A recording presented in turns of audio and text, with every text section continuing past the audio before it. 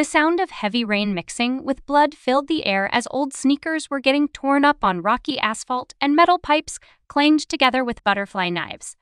For a moment, I thought back to when my sister Suzuki and I would play basketball together. We weren't kids playing with a ball anymore, though, and we certainly weren't playing that kind of game. Suzuki. I yelled out her name as one of the large men she was fighting grabbed onto me, somehow getting past her. I was small and no fighter. In other words, I was her only weakness. She hurled a pipe across the way and slammed it into the man's head, knocking him out cold. I was half his size, so it was no wonder I wasn't a good meat shield. Still, it was an impressive throw. With only her bare hands, she fought off all 8 of the other guys in the gang and left. Most were just hanging on to life by a thread. Somehow she always managed to do that to them without ever actually killing them. Well, there was one time that she killed someone. It worried me that we were getting attacked so close to home. I remember thinking that it felt like we were getting set up, or like something wasn't right, but I kept my thoughts to myself. My sister climbed back onto her bike, and as she revved the engine, it roared with an explosion that sent the whole street into flames. That was the last time I saw her. We had a closed casket funeral. 4 years later, and I was 16.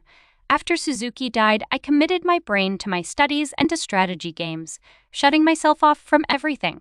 I was never any good at sports or gym class anyway.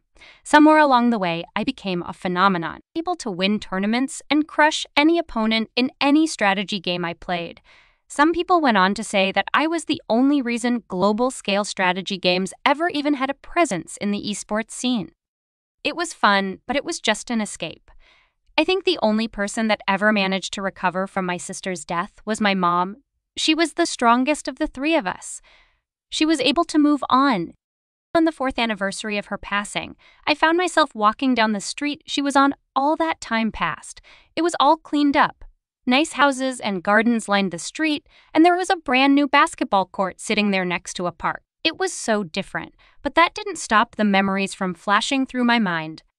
I turned down the alley where the fight had started, and the last thing I remember was feeling the crack of a metal pipe against the back of my head. My vision went black before I hit the ground, and although I could loosely feel the impact, there was no pain.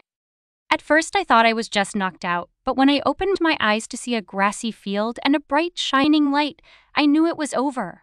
Mom, I hope you can move on from this too. I don't remember anything from what happened next. My memory was almost blank, leaving me with only fragments to piece together what had happened. I was reincarnated.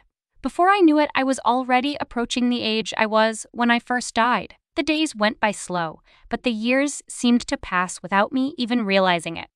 Suddenly, I was 14 for the second time, but unlike my first life where I had everything I could ever want, in this new life I was given nothing. In my first life, I was called a prodigy, but in my new life, I was so disappointing my family hid my existence for 2 whole years. I ended up being born to a noble family that would sooner kill me than let it be discovered I was weak. This is the story of that life. My new life, the life of the girl they call Sia.